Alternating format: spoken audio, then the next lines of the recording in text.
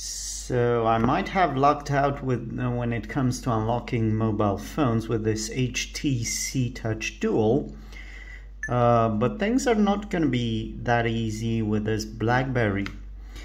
This thing is called Blackberry 870V, and I don't really know why it's called that, because when I search online for this model, it shows me a different, well, at least a different fascia and shape altogether.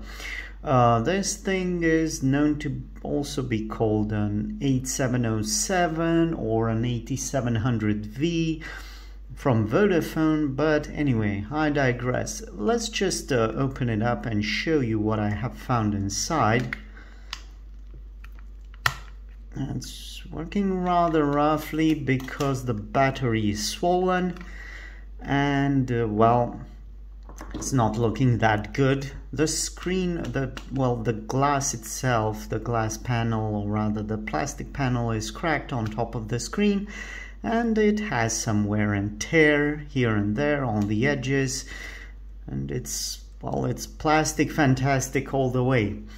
If this is Blackberry Genesis, or rather its path to the golden era, I'm not really that impressed in terms of build quality. But anyway, here it is, the 87, no, actually it's called the 8700V. So a mistake on my side, sorry about that. Anyway, I can't really do much with this device, but at least I can try to insert a battery, because it uses the exact model as the entry-level later offering, the Blackberry 8520 curve or 85 series curve used. So let me just pop this in and try to put the lid back together. Now it's functioning, and turn this thing on. Let's see if it works, if it has enough juice in the battery. Okay, so it's gonna boot up, and while it does, I just want to mention that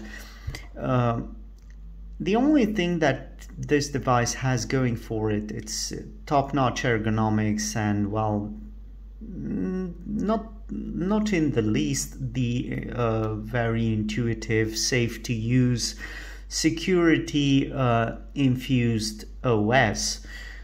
But other than that, the device itself is, well, it's cheaply made, it's clunky even for its time, which was, wait for it, because I'm not really all that prepared for this video. Well, it's about 2005, isn't it? It was announced actually in 2004, but anyway, I digress. It's almost 20 years old now. You can see there's no scroll in the middle on top of the QWERTY keyboard, but it does have a scroll wheel here on the side.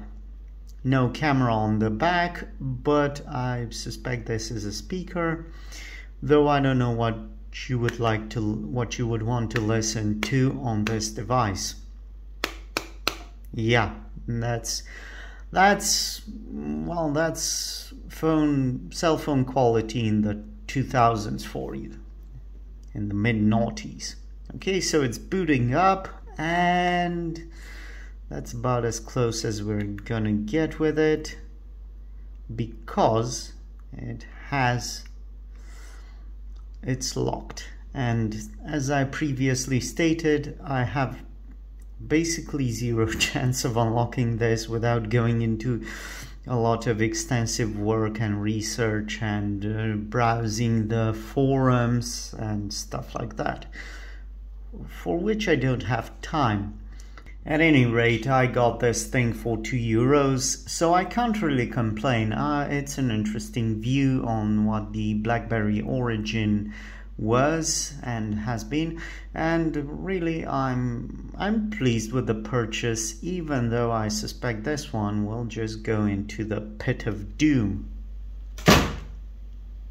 So sorry to say, you'll have to content yourselves with this brief look on the device and to sample its build quality through this video, and hopefully to get more interesting content on weird, quirky and obsolete tech stuff in the next videos.